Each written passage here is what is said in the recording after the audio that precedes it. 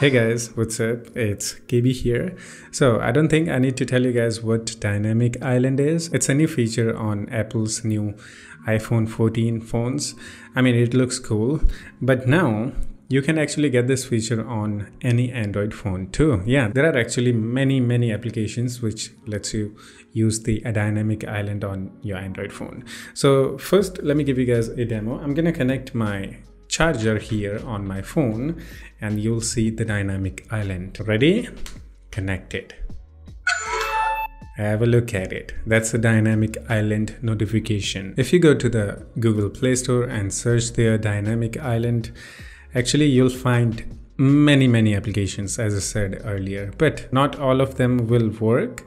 Some of them are just trash. Some of them actually works, but the best one is this one, Dynamic Spot, this app right here.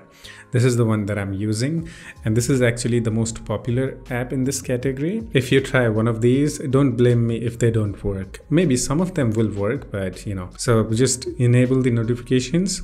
And actually this app is better than the Apple's Dynamic Island feature, because this actually lets you choose from which applications you want to receive the notification on your Dynamic Island. So this feature isn't available on iPhone yet, I'm pretty sure. On iPhone, there are few apps which works with the Dynamic Island. I mean, it's not going to be as good as the iPhone's Dynamic Island, but we have a similar thing. That's the point here, right? You can also test your Dynamic Island by clicking on this play button, and you can see this is how your Dynamic Island will look.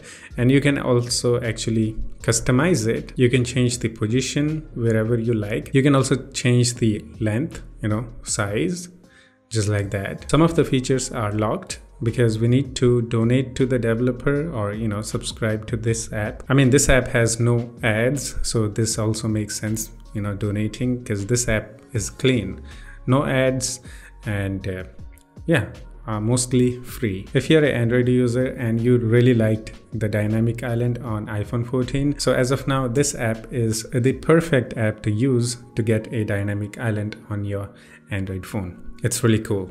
So that's it. Hope you enjoyed it, guys. I will put a link in the description for this app. You can go there and download it. If you have any questions or have any suggestions for me, please do the comment. We can also have some chit chat in the comments. Yeah, that's it. I will see you in the next one. Take care of yourself and have fun. Bye bye.